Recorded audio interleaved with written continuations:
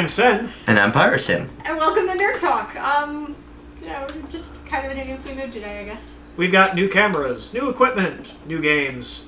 Oh my god, we're actually reviewing a game. I didn't lose it! We are without possession of the old equipment temporarily. God, it acts like everything's all my fault, why don't you? Jeez. Yup. This is a thing. After, like, months of not having anything, we have 2 movies and a video game today. And the video game is like a $60 boxed AAA title. Right? We have done so much reviewing for this show. It's so cool. Okay, then. Now, chat folks, do we have any? Chatting folks. So, hello and welcome to Underscores and Tall and whoever wacky, that's a new one. So, hello. It's nice to see all of you. Yay, people. New and old. Well, old's not there, but... Not quite here yet. Newcomers and regulars alike. Hello. So Chronicle. How was it? Okay, I hear it was good. Chronicle, I actually really enjoyed Chronicle, and it wasn't what I was expecting. Like, I went into it with a certain expectation of basically what live-action Dragon Ball Z should have been, and it ended up being, I guess, more to me than that. And I don't know how much we want to talk about without spoiling stuff, because I really want to encourage people to go see it, and I don't want to ruin things. So we want to do a spoiler-free? If we can. The official trailer indicates that one of the dudes turns pretty evil. So, there's that. Yeah. That's right up front on the poster and stuff. I guess. Okay, so I think the best way we can describe Chronicle is that it is a found footage film in which teenagers find a relic in the ground of some sort, and it ends up giving them telekinetic powers.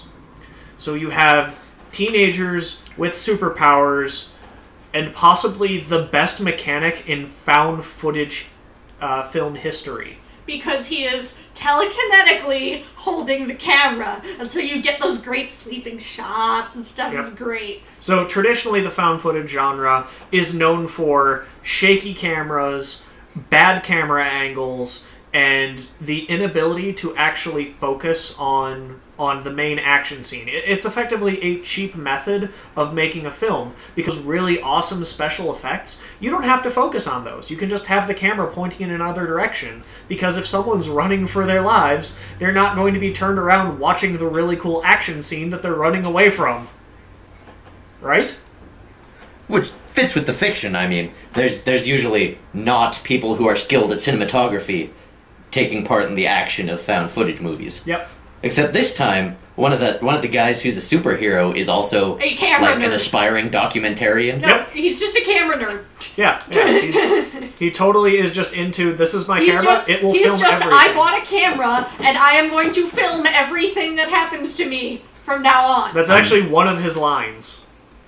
A man after my own heart. I know, right? I saw that and I was like, oh man, Pyro's gonna love that. He's not filming it for any particular reason. It's not for a project. It's just, I want to film everything now. And so he's carrying it with him everywhere. Like, as soon as he brought it to the high school, I was like, no high school would ever allow this. But, you know, whatever. Suspension of disbelief and whatnot.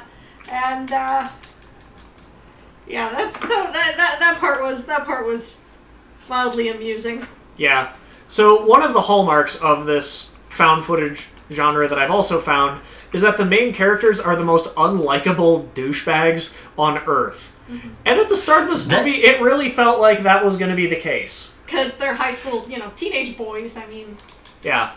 Not super... And a good portion of the scenes of this movie, when they're discovering their powers, are them being stupid teenagers. So, like... There's no Uncle Ben in this movie to tell them with great power comes great responsibilities. No. They're just all on their own with this. And so... they're doing stupid things. They're messing with people in, like, shopping centers. Yeah, hilarious, by the way. They practice their superpowers when they can only move, like, say, 15 to 20 pounds by going into a toy store and just messing with people. And scaring the crap out of small children. Yeah. By making, like, the toys float and chase after them, moving people's shopping carts. They were playing with Legos with them. you get this really interesting power progression as the boys learn to control and use their abilities. And as they get better and better at it, one of them decides to move someone's car into a different parking space and then stand there laughing when she's all like, what? But I thought it parked over here. Yeah, the woman freaks out, and the guys just stand there laughing. So, effectively, part of the movie is Jackass with telekinetic powers. Which also sounds awesome, am I right? Yeah, so, like, there's this great scene where they're sitting in a cafe, and one of them is holding a fork, and they're like, you're gonna do it. Come on, do it. We gotta film this. Come on, just do it. Do it. And you think they're gonna, like, do the knife thing from Aliens, you know, stab between the fingers. No, just into the hand as hard as he can, because they apparently had developed the telekinetic power to shield themselves from damage. And so what they did was, the one kid went to stab the other kid's hand, and the person being stabbed was supposed to, while they were practicing this, throw up a telekinetic barrier at the last second, and what ended up happening was the fork would bounce off or break. Yeah. And so it was really cool. Also, watching Legos, like, float around in midair and put themselves together, also really cool. Yeah, it's surprisingly enjoyable to watch. So fun to watch. It's the simplest special effects, too. Like, the first use of their powers that you see, they're throwing baseballs at each other and stopping them in midair, which leads to some great... One of them threw a vase. Oh, yeah. Leads to some great comedy of just, like, dude gets hit in face with baseball. Ha ha, funny. They replay that joke like 3 times before one of them gets it. And walking into this movie especially, the thing that I really didn't understand is, why is this on the mega screen? Like, this is a found footage film that didn't look all that impressive with special effects from the trailer. Why is this on the biggest screen the theater has to offer? Turns out the flying scenes are really cool. Oh, by the way, they can fly. It's freaking cool. The scenes where he takes the camera up with them during like a lightning storm, and he's like filming during which, by the way, sounds like an awful idea. But yeah, the scenes when they're just racing through the sky are incredibly cool. Or they'll be up there playing football with each other in the clouds. And a plane flies through their field. It's so freaking cool, guys. Oh my gosh. The special effects were just very well done. And they're all very simple, too. Like, the big special effects sequence is at the very end of the movie when you have, like, this Akira-style battle through the middle of downtown Seattle. And that's the peak of the special effects. And it's all very simple and believable, but looks so good. I know right after we saw it, you were kind of nitpicking at it a little bit, but I was like, I'm so impressed, and I didn't even have like a giant coffee beforehand to like alter my opinion. To help with your mood. Well, the fact that they're telekinetic gives them an excuse to have cinematography and to have it be a found footage film at the same time, you do kind of have to think, wow, those iPhones have really good cameras. No, he got a legit camera. He has you can see it in the two different cameras during the film. And one of them is in like... the final battle at the end, he steals people's iPhones for different angles. The end of the movie, how they justify having such amazing shots of this fight is, he blows up the glass on the Space Needle and takes everyone's phones and cameras who were filming him at the moment. And so they can do all these, like, grand epic shots from multiple angles of the two characters arguing. It's very cool. Like, this is my favorite found footage film now. Because I didn't get sick during it. The thing that kind of turned me off from the trailer was like you said, they all kind of seem to be dicks. I mean, especially the guy who turns bad within the trailer. Yeah. Why you gotta be a dick, man? Don't be a dick. If you watch the trailer, you already know who's gonna go evil, who's the good guy, and who's the dude who's likely to die before the movie's half over. So the characters come from, like, social strata in a high school, right? Yes. It's a popular kid, a loser, and a normal kid? Well, no, it's the school politician type. Yeah, it's the school politician and popular guy, because I think he was on the football team, he's running for class president. It's some guy. The street corner philosopher. Yeah, the guy who thinks that, because he's like... Because he's read one ethics book. He's reading Cliff Notes ethics books, so he thinks he's like the modern day Socrates. Yeah. And then it's his cousin the school loser who gets picked on every day. It's a very post-Columbine movie, really.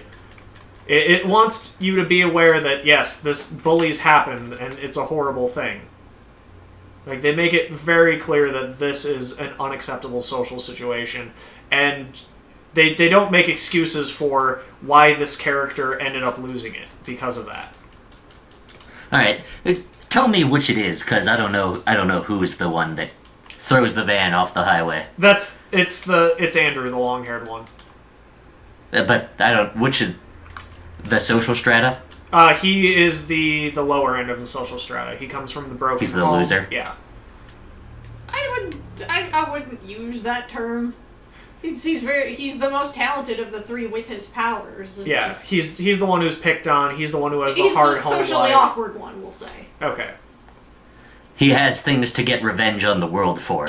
Yeah, the moment Definitely. the scene where he's sitting there in front of a car on camera and makes the declaration that I am the apex predator, you know it's not going to go well.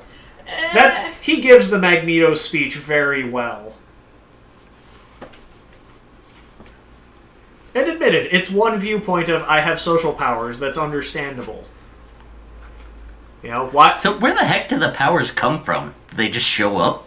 They Like puberty? they're at a party and they wander off and they're like, oh my gosh, there's this big hole out here. And it keeps making loud noises. So let's go down and investigate. And of course, the kid's got the popular kid is all like, hey, you've got a camera. We want you to come and film this because we think this is really neat. And so that the popular guy Steve, regular dude Matt, and his cousin Andrew end up going down this hole here, and they discover some stuff. Yeah, they never define what this thing is. The movie never tries to... It's just a thing, and they interact with it, and then later the tunnel, like, they leave, you know, after the fact, and the tunnel's collapsed, so...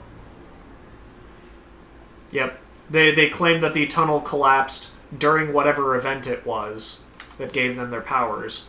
So they never get to go back there, but they're told, get out of here, you kids, by, I guess it's law enforcement? I don't know, I wasn't quite sure what that was. And that's how we end up with the second camera, because the first one gets, you know... Which, admitted, the second camera is pretty nice. Just saying. I was a big fan of that second camera compared to the giant one that he was initially carrying. Well, the giant one looked like TV grade. Looked like a legit movie camera. Second one was like a smaller, like slimmer camcorder type. Yep. So yeah, the best compliment that I can give to Chronicle as a film is that it was competent. Really? It was clear that it wasn't just like all the cool psychic powers and the writing was solid. There was some really good humor in that. Yeah. There was the characters were all likable, well, with the exception of one where they were so close to having like a decent turnaround moment with, and then just kind of spit on it. Yeah. And despite the fact that they were for the most part stereotypes, they were well executed stereotypes. They weren't bad. You weren't like, oh god, this guy, whenever they came on the screen. And in fact, I really ended up liking the Steve character. I thought he was great. The popular guy, the politician, he turned out to be really cool. Mm-hmm. Like, he wasn't a pompous jerk. He goes out of his way to help Andrew at one point. Like, by putting him in the talent show, encouraging him, and being in his act. Mm. There are a lot of shitty superhero origin stories out there, and this one, both being original and competently executed, raises it above the crowd. It was a competent movie, overall. I was kind of emotionally moved by it. Yeah. So there was definitely something of substance there. Be it something about, you know, be it something, as you wanted to call it, post-Columbine, that's, you know, kind of a, you know, hey, be careful about how you treat your fellow human beings, or just the way that you represent yourself in society, or just the pervasiveness of our compulsive need to be posting everything all the time. Yeah, because Chronicle even though other characters are still looking at Andrew like, that's kind of weird, why is he recording everything? Could you put the camera away? They're doing the same thing. The entire movie is shot and established through recorded media. There is an in-context, in-narrative reason for there to be a camera at all times. So is the camera guy the guy who turns bad? Do you want us to spoil it? I do. Okay, yes. We're just gonna override what I want, I guess. I think anyone listening to this will still go see it. And if you watch the trailer, you know who the bad one's going to be. They spoil that in the trailer right away. It is literally on the poster that you will see as you walk by the door to the movie theater. You will see it. That is without a doubt one character defending himself, and it will be clear who the other one is. I think they also do have one poster where it's the shot of the Space Needle. Let me check. There's a poster I've seen that is very clearly two fighting the one, and the one is like sinister and looming. That kind of makes me apprehensive because obviously the characteristic of liking documentary stuff is the one I'd associate with. Yeah. I like associating with the bad guys. As far as a documentary goes, this is really competent. Everything is explained really well as to why these things got I still filmed. think he remains pretty sympathetic. Yeah, without a doubt. You can still understand the motives of this character and why it's come to that. I didn't experience a whole lot of othering going on. Mm-hmm. At least from thematically. The one scene in the trailer that really turned me off is that they were driving down some road, and there was a van behind them who wanted them to go faster, and the van was like, honk, and he was like, murder. He didn't. I was like, Jesus, guy. That guy didn't There's die. no sympathy I will there. say- That guy didn't die. He didn't mean to do that. Yeah. That was an accident. There is a lot more to that scene that you missed in the trailers. Such as the other two You are characters misinterpreting screaming, that. "What are you doing? Why did you do that? We need to help this guy." And admit it, in that scene, Andrew doesn't understand what he did wrong. Because his defense the entire time is, I didn't mean to do that, I didn't mean to do that, not, I'm sorry I hurt this guy. Uh-huh. Well, I mean, that's very valid. I mean, if it was unintentional, then there's no moral culpability there. But the way the trailer portrayed it is he, like, looks at them, he cocks his head to the side, he lifts his hand up, and he does a Jedi mind trick hand wave. Yeah. That was... And okay, then- that's actually a lot of cutting out from some actual context to the situation. This guy was tailgating them for a while, and, you know, they're all like, hey, we should mess with this guy. And so he goes, oh, well, alright, fine, how about this? And he tries to just push him a little bit. Just enough to get him to be like, oh, hey, fucking, like, straighten his car back out. He does it too much because, again, he's the strongest of the three, and accidentally puts the guy in a ditch. The guy does not die, actually. Steve goes after him and pulls him out of the car. The other one calls the police and an ambulance. And Matt actually ends up having this argument or this conversation with Andrew later where it's like, hey, that was bad, don't do that, and hey, we need to establish some rules so that, you know, this sort of thing doesn't happen to anybody else. I actually really liked that moral discussion in the film. The idea of who sets the rules when no one is there to enforce them. Who watches The Watchmen? Yeah. Well, that makes me want to see the movie a lot more, because the way the trailer presented that it trailer was very drawl, and I was like, I don't the way care that about trailer somebody was who's a dick. presented, I feel, was misleadingly edited just to get to the interesting bit where he moved the car faster, I think. Yeah. Because you're missing a whole lot of all of the other external stimuli around that event. I remember watching the trailers for this originally and just thinking, okay, so it's Jackass Jedi. That's what Which, I thought. I mean, it was part of the way when they were chasing people with shopping carts, but... Yeah, but then they quickly learned that, oh, we can do a lot more with this and we need to start being responsible. Like, the first rule they set is no using powers on people unless Living it's to things. help them. Yeah. Is no The using... thing that I really like about Jackass is that all of the cast members of Jackass, they only do it to each other, and all of them have the opportunity to back out. Tell The that to part the people on the that's- streets of Japan when Party Boy shows up. Okay, well, there's that. But for the vast majority, they're hurting each other. Yes, voluntarily. they have- And that's what makes it hilarious. They have willingly agreed to do this to themselves. So, the idea of the guy just being a dick kind of turned me off, but it being a more nuanced character sounds interesting. No, to me. he's definitely got some more to him than that. Yeah. Whoopsie, guess we forgot to turn the phone on silent again. Oops. So, well, you guys saw an interesting movie. I saw a Chronicle, really guys! bad Go one. freaking Yeah, see it! Chronicle is worth your Go money. see it. Please go see it. You can listen to us later. Just go right now. Go see it. I saw Haywire, which has a lot of very famous people in it, including Michael Fassbender, who was Yay. Magneto in X-Men First Class, Ewan McGregor, Bill Paxton, Antonio Banderas. I mean, it's Zorro. How can you say no to Zorro? Also, Bill Paxton was in Navy SEALs. Why do you know that? How? How does Navy SEALs keep getting into this show? I approve. I want to see Kevin Smith walk out and just go, "Poof. Thou shalt not talk about Navy SEAls." Hell yeah, thou shalt talk about Navy SEAls. Ah. Thou shalt talk about Navy SEAls all I guess day long. I have to explain how I know Why this would you now. know this?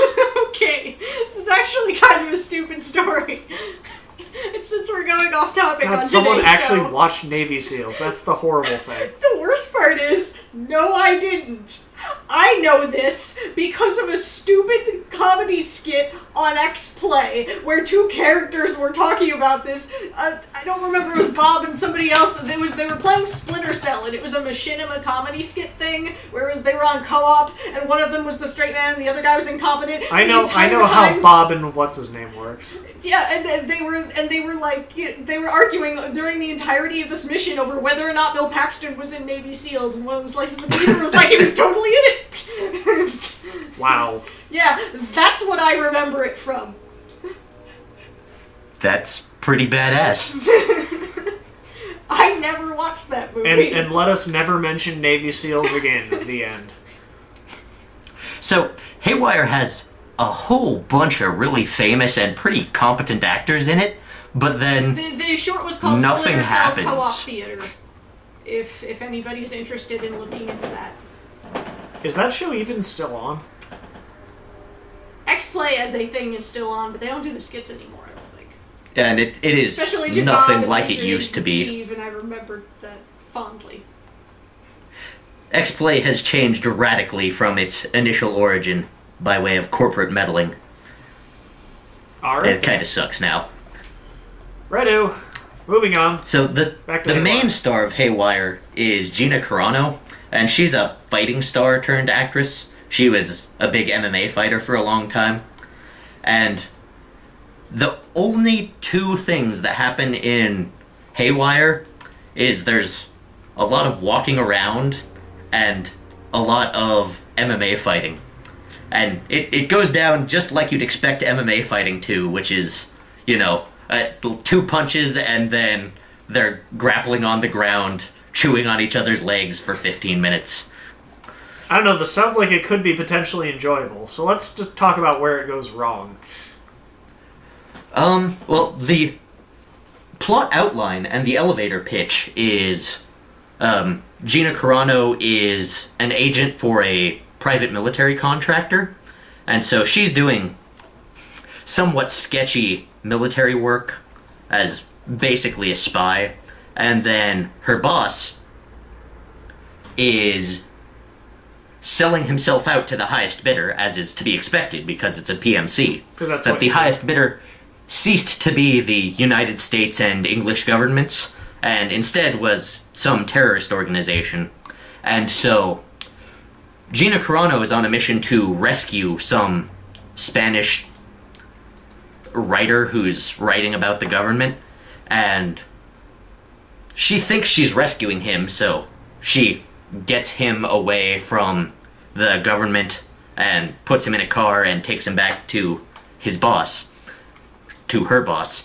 And then Later, she finds that the guy she rescued turns up dead, and that it is because her boss sold him down the river to the Spanish government, or some Spanish terrorists.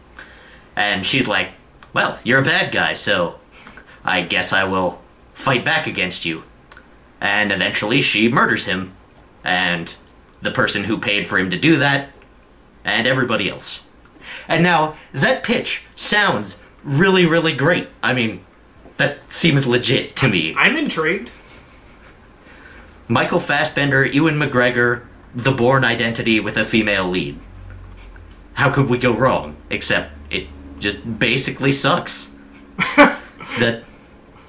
It basically The sucks. elevator pitch is not something you'd be able to deliver if you didn't either know the plot of the movie beforehand or watch it at least the first all but 5 minutes of it, because the movie doesn't tell you what's going on ever.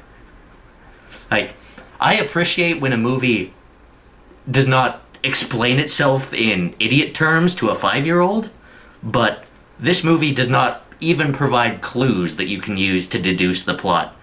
There's just lots of Moody sitting around and punching sometimes, and then at the very end you're like, well, I guess I can deduce what happened, but all of the parts were boring, and I didn't care about any of the characters. That sounds terrible. It's a very slow movie, and part of the fight scenes is that they always have guns, and often they're trying to kill each other, but they do like 25 minutes of MMA fighting, and then after the MMA fight is over, the victor pulls out their gun and shoots their enemy in the face. Just a second. Yeah, go ahead. I would just like to interject that since playing with the character creation screen on Soul Calibur, what are we on, 5 now? Yep. And it looks like he's made the angry love child of Zorro and Freddy Krueger. No, I've done worse. This is a combination of Anne of Green Gables, Freddy Krueger, and Tarek from League of Legends. Is that where the leg warmers come in, the fuzzy leg warmers? Yup. I wish we had a shot of this right now. I can... Yeah, take a picture of this and we'll post it to the website. I'm just gonna move the camera over here. Okay. Be like, hey, look at that. So that's Isn't that kind of silly? That's my most recent creation. He fights like Devil Jin from Tekken, which means he does have eye lasers. And make sure that's showing up right. Oh, nope. There. Here. You tell me if I'm getting this. There we go. A little closer. A little further down. There you go. Alright, so yeah. Enjoy that monstrosity. That's what I made while we were on the air just now. Well, let's give it a finish edit. Anyway. Save it to a data slot. And now I gotta make sure I've got this right. You're good. Okay, that's good. Little up. A little bit up. Okay. There. Good. Yep. Done. So yeah, Listen to Nerd Talk. Mess with the camera. I made that. I have to try to fight with this Way too much headspace. just for entertainment's sake. I've been very negative about Haywire, but it's actually not awful. It's just really slow and boring, and none of the characters are interesting.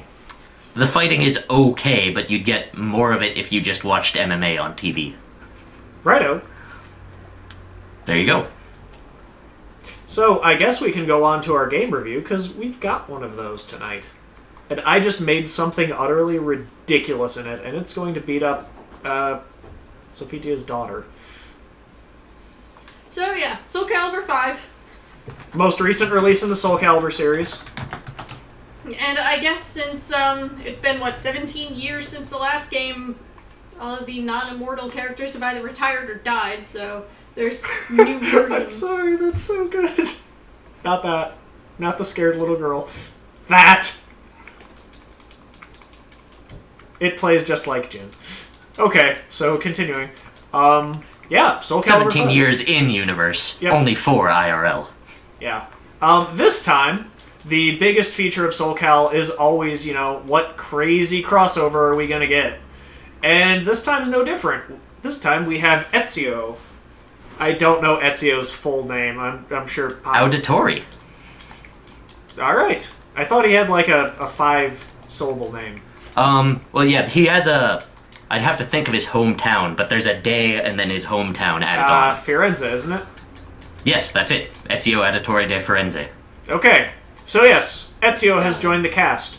And unlike all of the, like, recent fighting games, this one does not come with all the characters unlocked. That's kind of been a trend lately. This one does not feature that. I can proudly say that, yeah, you actually have to do some work in this one if you want all of your characters. Another huge addition to the Soul Calibur franchise is the addition of the critical edge moves, which are kind of like your character's super moves. They all feature some kind of flashy animation. They do a good amount of damage.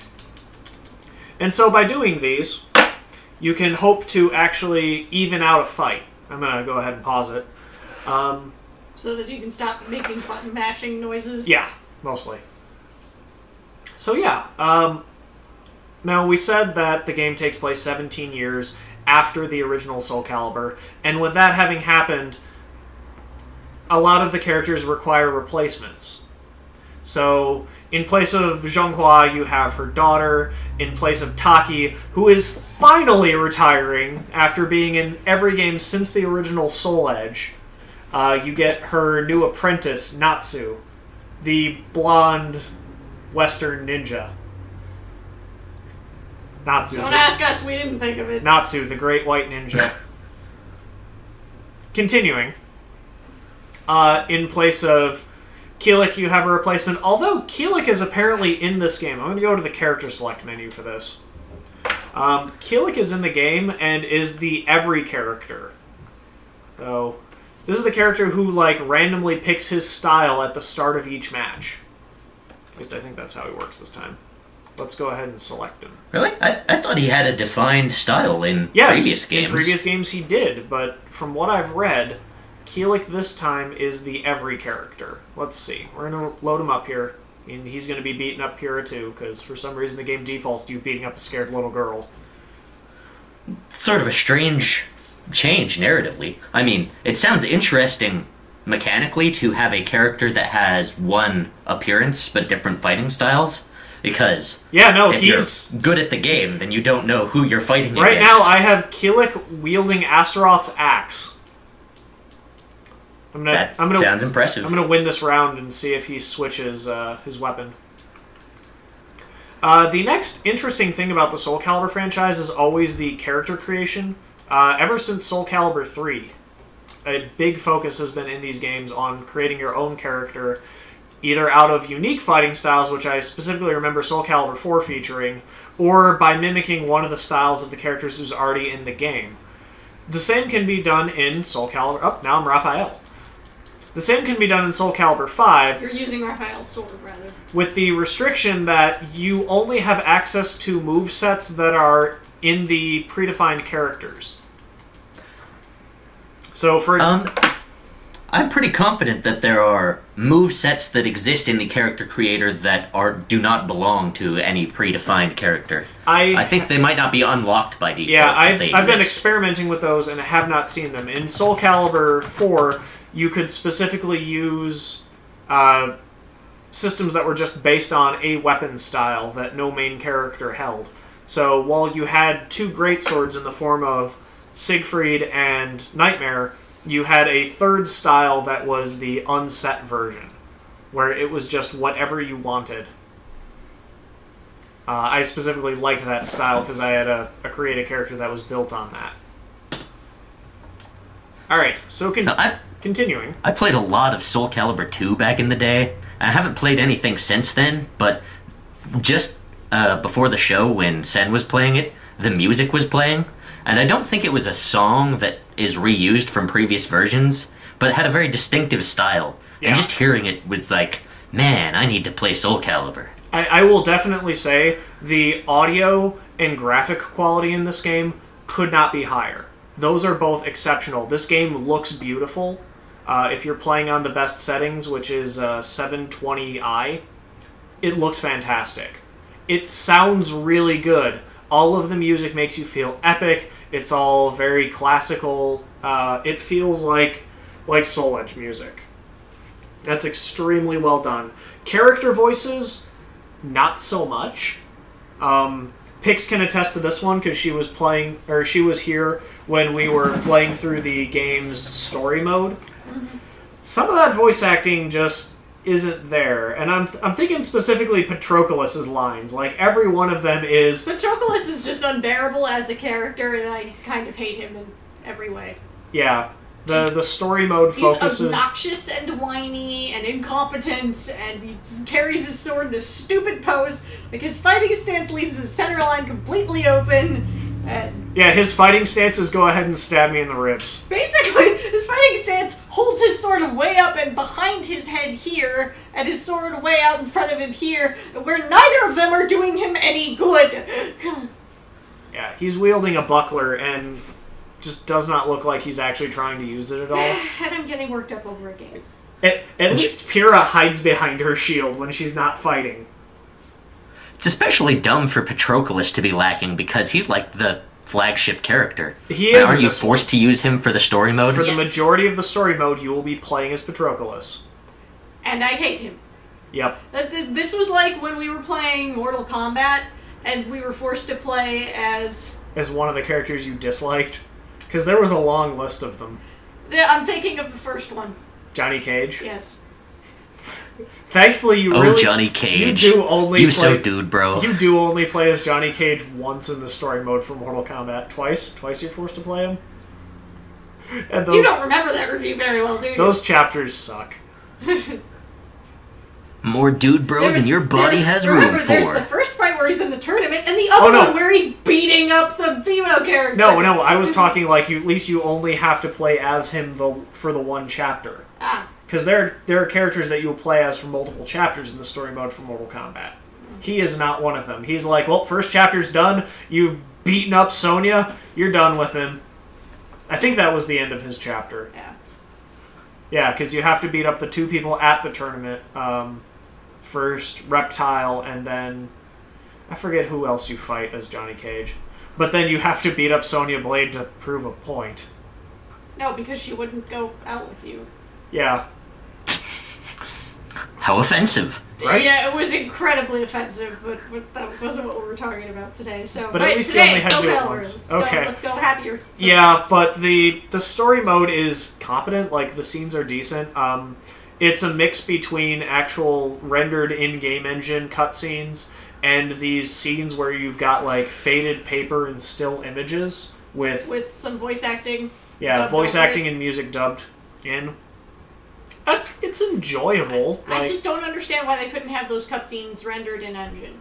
I don't understand why they can't let me play as more than the two most insufferable characters in the series. Yeah, that is disappointing because one of the things... Like, I get that these two are the new characters and so they want to show them off because, well, Cassandra and Sophitia aren't exactly around anymore. Sophitia being dead is kind of a concern. You know, just... The thing that made me play the most Soul Calibur 2 was just my strange affinity for the characters I liked, which were Cassandra and, oh dang, what's his name? The sword guy, samurai. Mitsurugi. Mitsurugi. He's back for some reason. Mitsurugi is still alive and kicking somehow. Like, Taki was apparently too old and retired, but Mitsurugi is just like, I'm still gonna go, let me get my walker and my sword. Yeah, because, see... the media has no problem portraying old men, but old women are unattractive. Mitsurugi doesn't even look all that old. Like, let's load him up on the start screen. He does not look like an old man. He looks grizzled. Well, yeah, but he's looked grizzled since the first game. He has not changed. In fact, he's just gotten more muscles. I am confident that this game would have no compunction about using a character that should be old and just having them be young and not even caring. Like Voldo, who is easily over 200 at this point. Also, well, Voldo's in a gimp suit, so you can't tell if he's old. Let's see. Astaroth is without a doubt undead at this point. Tira hasn't aged a day since Soul Calibur 3, where she premiered.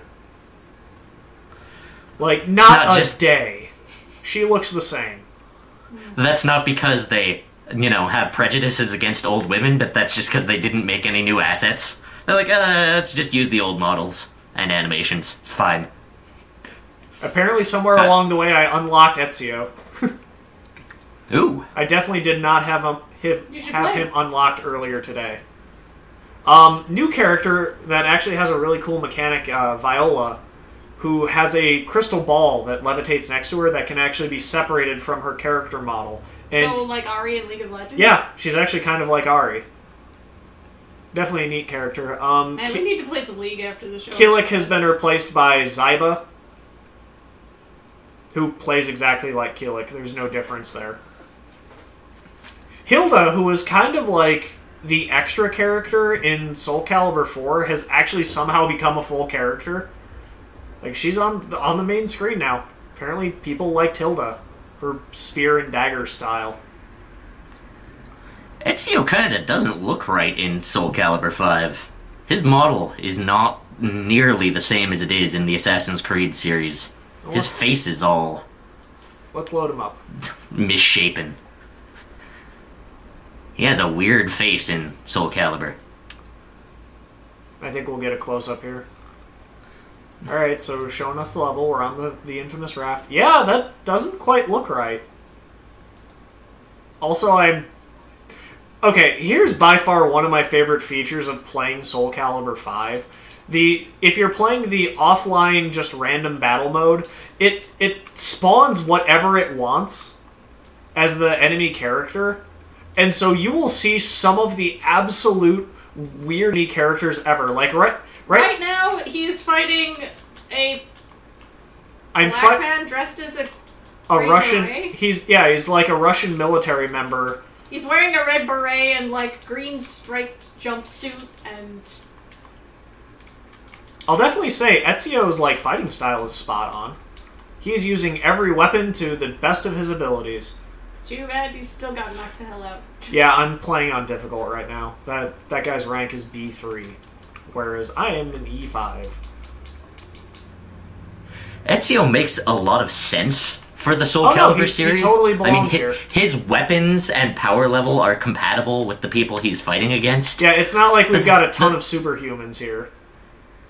The disconnect with the Sith Apprentice was that, I mean, it happens a lot in media that lightsabers do not cut through everything the way they should, but in Soul Calibur, it's like the Sith Apprentice. I have a lightsaber, you have a sword. I win in one stroke. Except it wasn't like that. Yeah, no, I'm still just remembering playing Soul Calibur 4 and going, oh crap, it's the Sith Apprentice. I'm just done. There's nothing I can do here. The Sith Apprentice was OP, but he was not as OP as he should have been when his lightsaber should cut through all shields and swords. And people. And one-hit kill everybody. Right? You have been sawed in half, the end. Oh, people do seem to be pretty durable in Soul Calibur, because every character has a move that is, I stick my sword through your belly and remove it through the top of your head. And that takes off, only a quarter of your health. Right? Like, right now I'm playing as Tira, who by far That's the should... hula hoop of death. Yeah, who should be, like, lacerating entire limbs off every time she attacks. Including her own, mind you. Oh no, she's ripping it from Is the she still inside. rocking the underboob? Not really. What was that, Pyro? She was... I said, is she still rocking the underboob? Because my PC apparently decided to shut down. Her model in 2 There was we go. like... Now I can hear she you. wore a shirt that was cut off right beneath her chest. I was like, yeah, you're covered on the top, but from underneath, not at all. Yeah, Tira's new outfit's kind of dumb. Actually, one of the features we were discussing... Oh, her old outfit was really dumb, so it can't be much dumber. Yeah, see, like, this... Yeah, I don't know that's- if you remember. Tira is now, in fact, wearing less. Because in Soul Calibur, your fighting potential is entirely relevant to how much clothing you're wearing. It is inversely proportional to how much clothing you are wearing. You know who she reminds me of? Huh. Harley from the Arkham City series. Yeah, I can see that. From, like, the new Batman games. Actually, how does that work with the barely dressed female characters and the fact that the game has an armor destruction mechanic? Oh no, it's... Wherein you're more vulnerable to It damage. still destroys their armor. So for instance, So it strips it. Natsu, who is already not wearing much. I mean, she's wearing a skin-tight a skin-tight one-piece suit It's more like a With- spandex leotard type thing. Yeah, without leggings. It's like basically, yeah, just like it cuts off where it would be like booty shorts almost, like booty shorts, and then she's got like it's just very like form fitting into long sleeves. Whereas Taki wore a similar red skin tight catsuit. But that was covering everything. Yeah, Taki's was head to toe. Apparently, Natsu is content to let her legs go free. And when Natsu takes damage, she will lose the various guards that are on her. Like so she's she'll got, like shoulder guards and like a skirt like thing. Her skirt, fall off. her armored skirt, and her shoulder guards will break. Ivy will specifically lose her arm guards. Wonder Woman style. She's like, as long as I have these bracelets, I'm protected. Zwei will lose bullets his with my shirt bracelets. that I've seen. I've seen Zwei's entire shirt just explode off of him, Not that there's much there. which is funny because if something actually did damage to remove that shirt, it would most likely sever his entire torso. That shirt isn't being held out with much as it is. Yeah, right? I've seen Raphael I've seen lose white his beaters that hat. cover more. Let's see. Did either of you see the CG animated shorts, the Animatrix? Yes, I have. I didn't. Do you recall the scene in that wherein they're sword fighting with blindfolds, except they're sword fighting so precisely that they only cut each other's clothes off? I've seen that scene. It's exactly like that, except this is like the brutal. sword goes all the way through your body. This is people and rips out the brutally top of your damaging skull. each other with whatever weapons they happen to have available. And only your clothes come off. Right? I mean, I do like the effect that, it lowers your ability to take damage. That's cool. As a game design perspective, that kind of seems like perverse incentives, because that means if you're doing well in the fight, your opponent won't have armor, and then they'll just do even worse. So that minimizes coming back from behind. Yeah, there's no question that Soul Calibur is a brutal fighting game. It is not beginner-friendly by any stretch of the imagination. In fact, the game pretty much has a prerequisite that you are a Soul Calibur fan in order to do well in this. Viola, for example, if you take a hit, your orb disconnects from you, which gives you a chance to do a little more damage as the orb tries to come back. But, like, while you're not in possession of it, you are much weaker. Holy crap. Voldo in general... Tiara's English voice actor is Jennifer Hale? Yeah. It's Commander Shepard. Yep. Which explains Carry why on. she has some of the best voice acting lines in the story mode. Like, I love every character's style, but Soul Calibur is not a casual fighting game. You will not enjoy yourself if this is like I'm going to pick this up every couple weeks and play a match or two online. You'll lose. There's no question. To be good at Soul Calibur, you need to practice this game a lot. So they upped the default match division to best 3 of 5 instead of best 2 of 3. Yep, you are defaulting to 3 out of 5 matches. And that is what the standard online mode is as well. Long, grueling, painful fights. Not really, because the fights, if you're playing one of the heavy-hitting characters, are still ridiculously fast. Like, if you're playing as a good Siegfried or Nightmare, or even worse if you're playing as, trying to remember his name, the dude with the axe. Dylan, dude with the axe. Astaroth. Astaroth? Yeah, if you're playing as Astaroth, you can end a fight in 4 hits. Like, your average match in Soul Calibur should only be about 20 seconds long. Which you'd think an average fight with a weapon would be shockingly less. You were mentioning earlier that you were annoyed by the narrator who says generic, lofty lines at the start of the fight in a deep voice.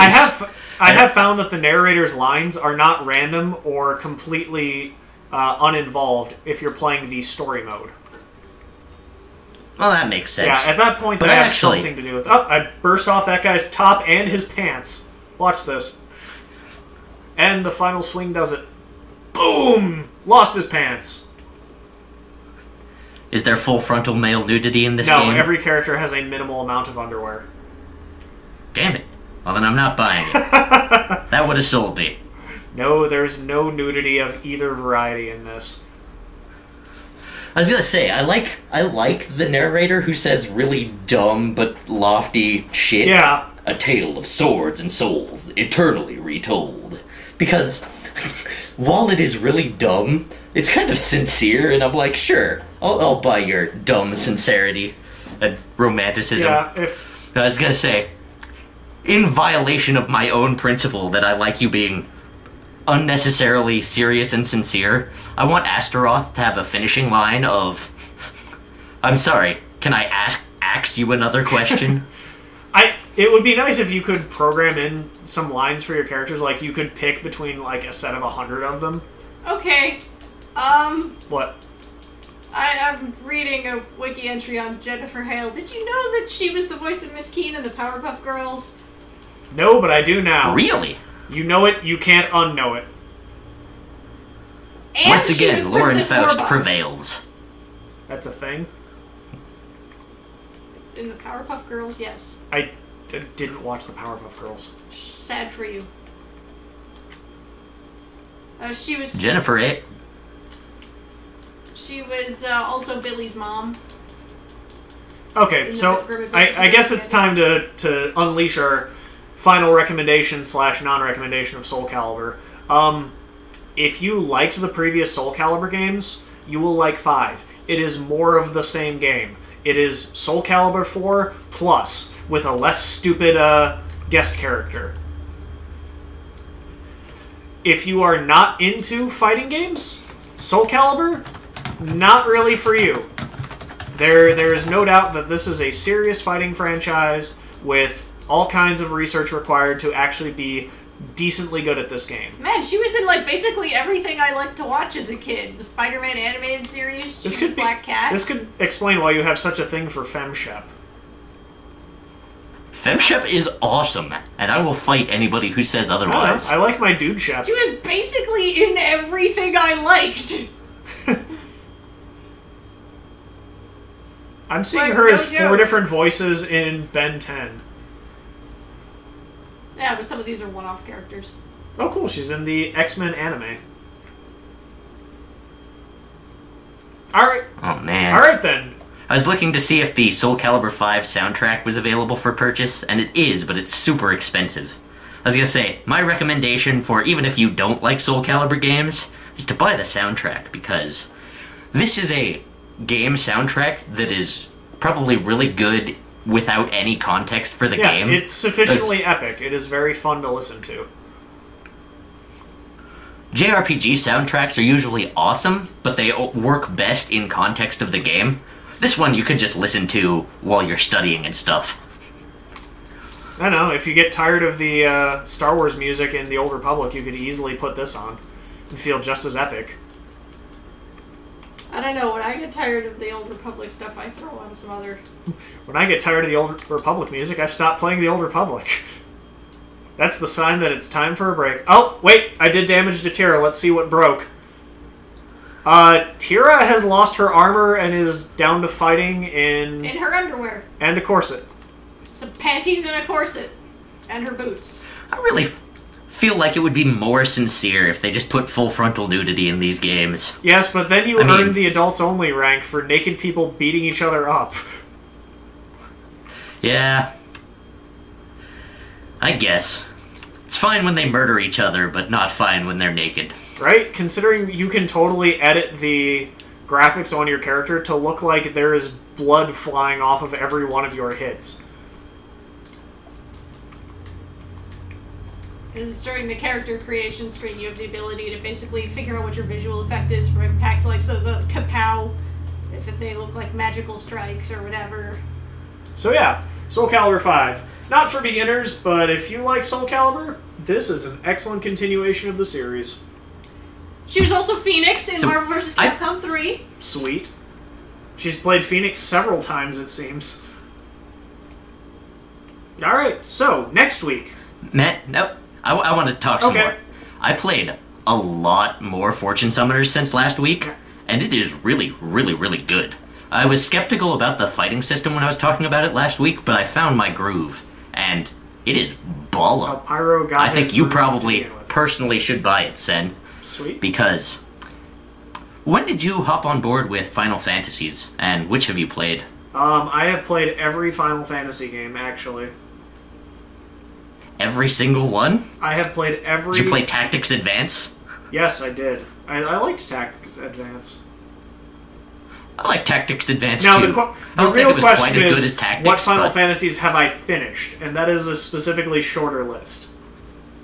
I actually have the exact same answer, because I started playing Final Fantasy at number 7, which is pretty common, but I had a scratch on my 3rd disc that made it so that I could not play the game past Diamond Weapon, or whichever was the one that starts attacking Midgar. I was like, well, I can beat this boss fight, but then the game just crashes.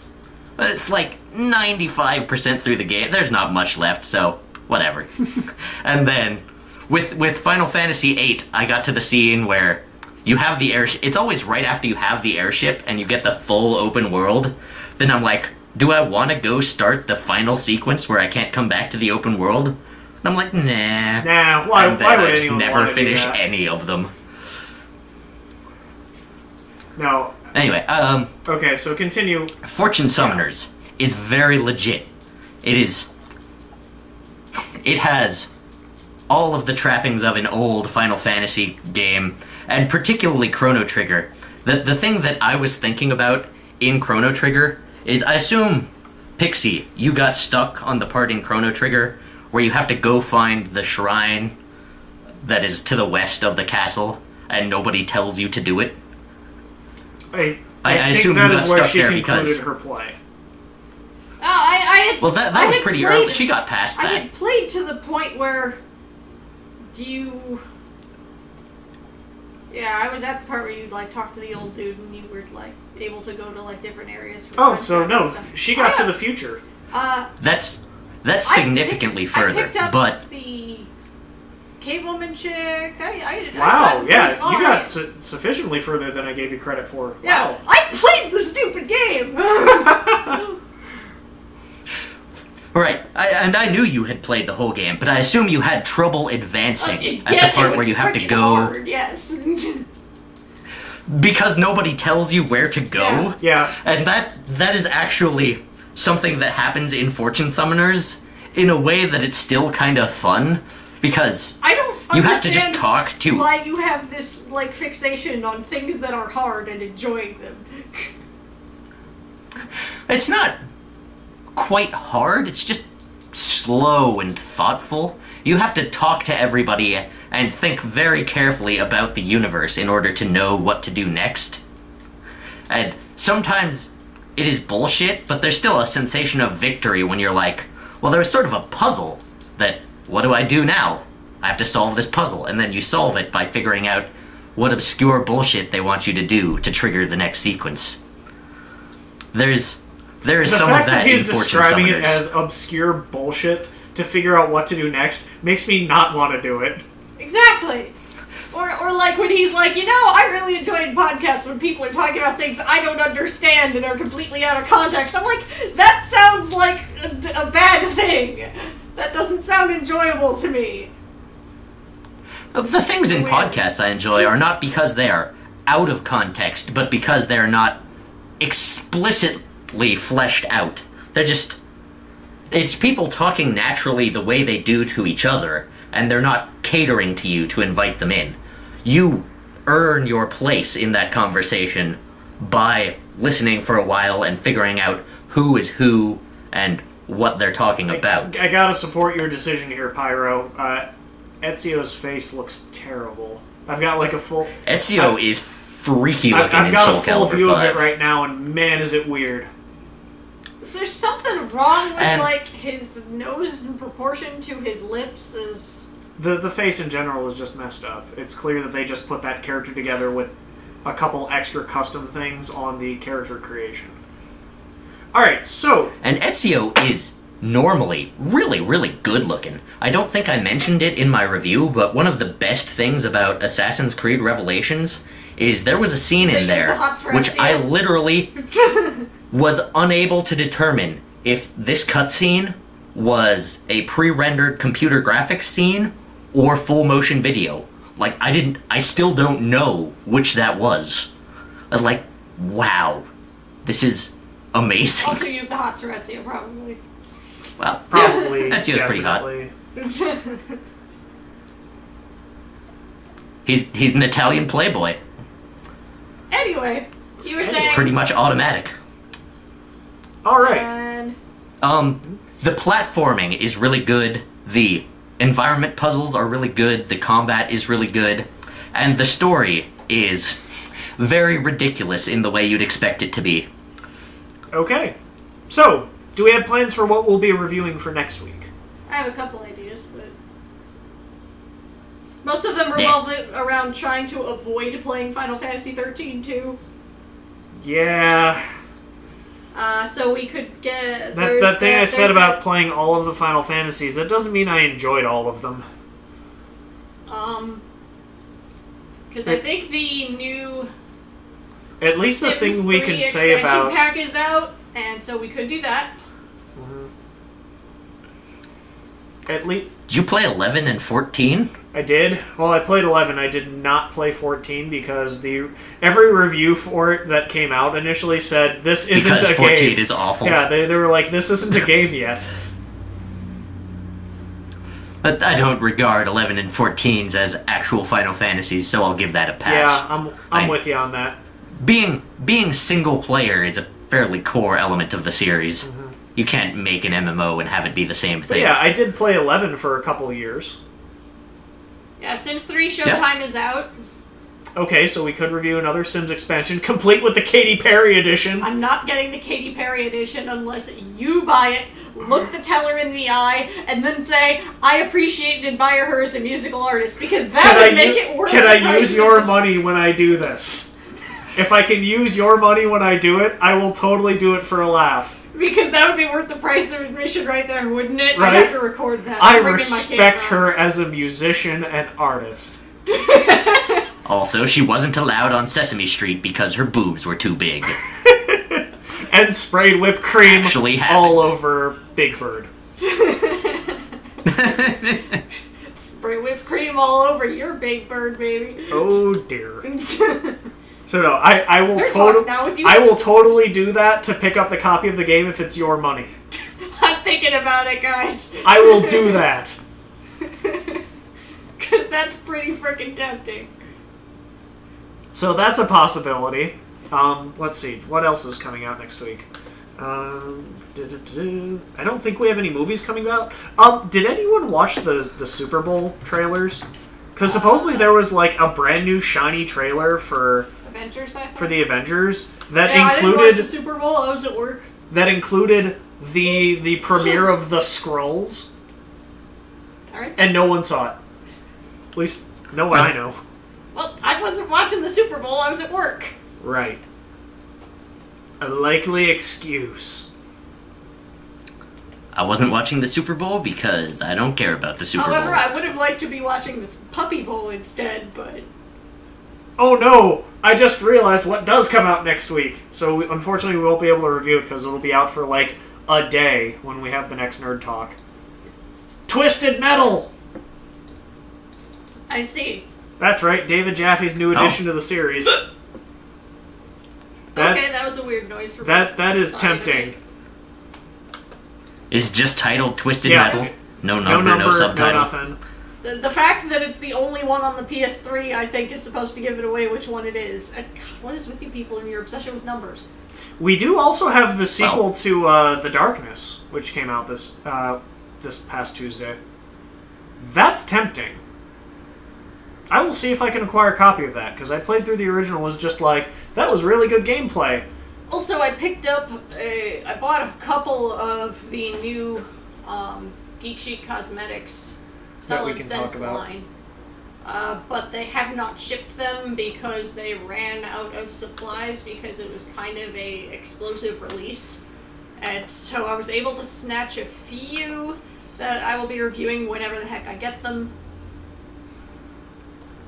Traces of Thetis is the name of the collection. And so whenever I get those, you can expect a review from me on that. But Okay, we've got...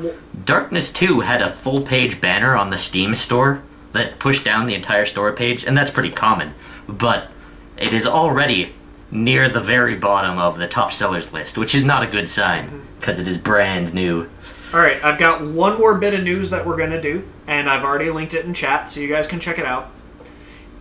Because we haven't done anything miniature-based in quite a while, I think it's important that we mention this, because, oh my god, it's huge news from Privateer. I see what you did there. Like, ridiculously huge news. So there's a link to the article about the next War Machine expansion, which brings to the game for the very first time, Colossals.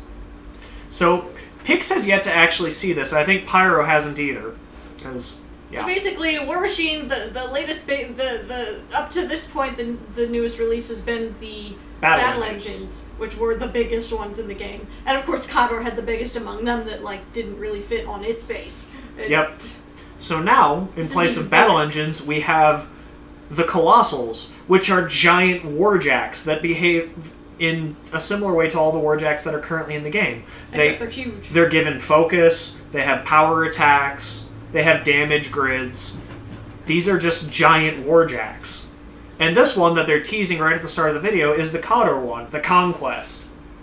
Which I assume is spelled with a K. Yes, of course. So here's a side-by-side comparison coming up of the Conquest standing next to a destroyer.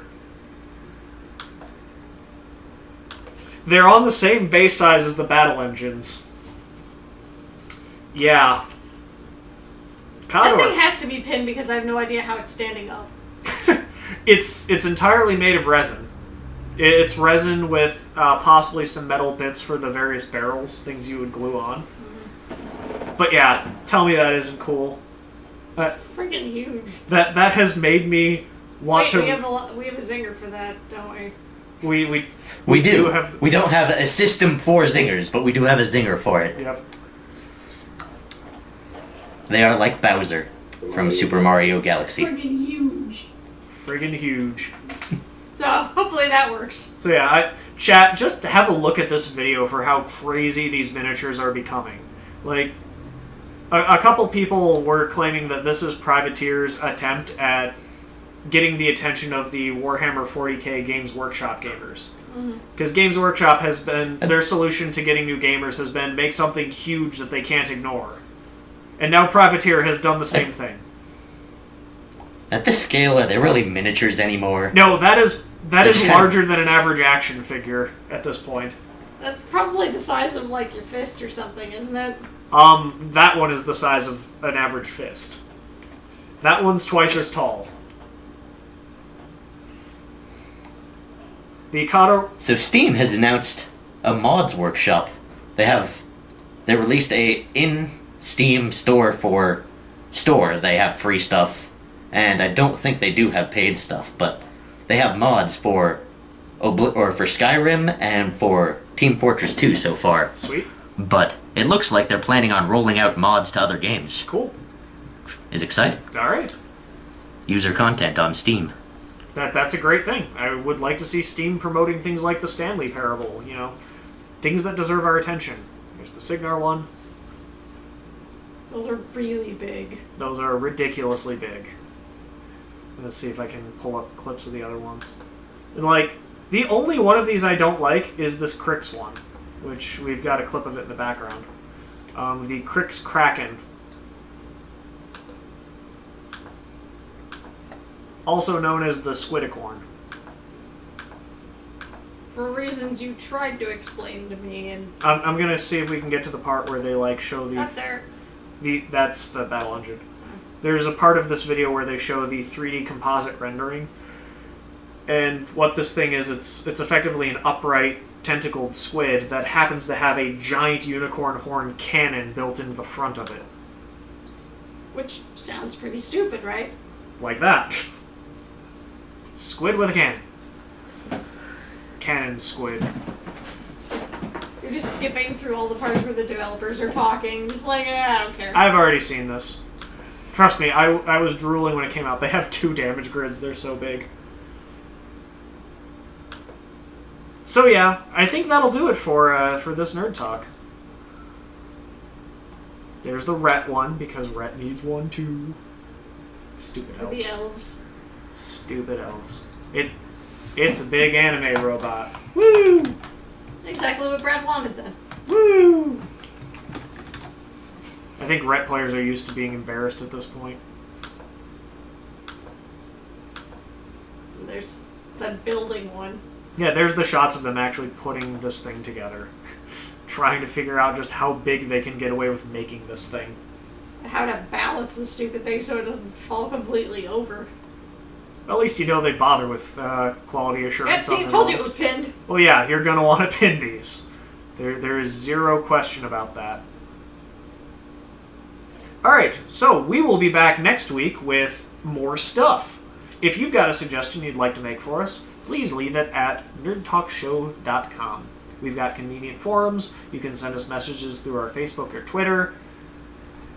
My Twitter is at NerdTalkPixie, or the Facebook URL is facebook.com/NerdTalk. Pardon our dust, though, because we are going to be prettifying it up over the course of this week, which will hopefully be ready by tomorrow. Yep. So, chatters, thank you for joining us. Wacky, welcome to the show. Tall and underscores, of course. Welcome. Good to have you all. And of course, thank you for joining us on this fine Wednesday evening. Claire, you got anything else to add for next week? Yup. Nope. Alright, we will see you next Wednesday on February 15th, the post-Valentine's Day show. If any of us survive. Valentine's Day, the most lethal holiday on the calendar. Anyway. In the meantime, I'm Pixie. No, you're not. I'm Pyrosim. I'm Pixie. You're Sen. Good night!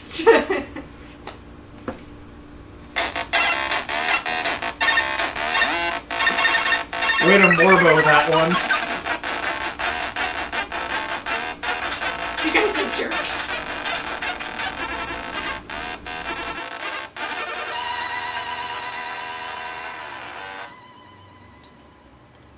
Okay.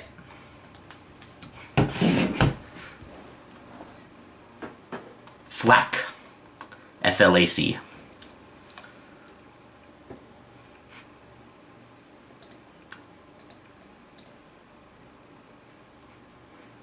Well, that was a pretty good show. Like, it still felt pretty constructed and the same as we usually do, but it was pretty good.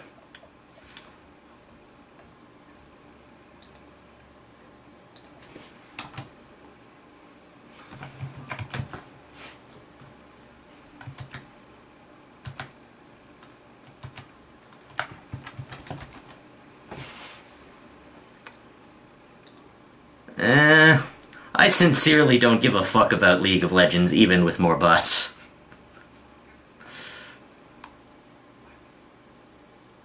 I haven't played it since the new version.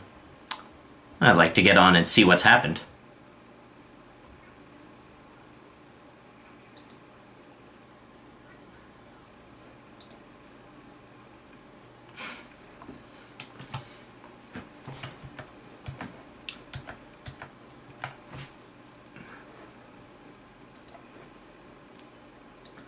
Have you watched the feed dump for today?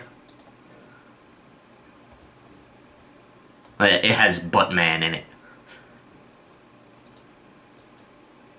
Whose name is spelled Buttman, with not the normal letters.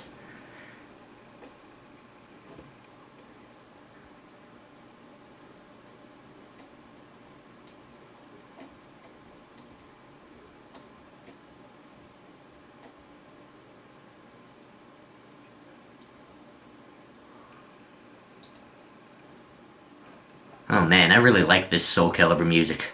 I'm excited to have the opportunity to listen to some more of it. No.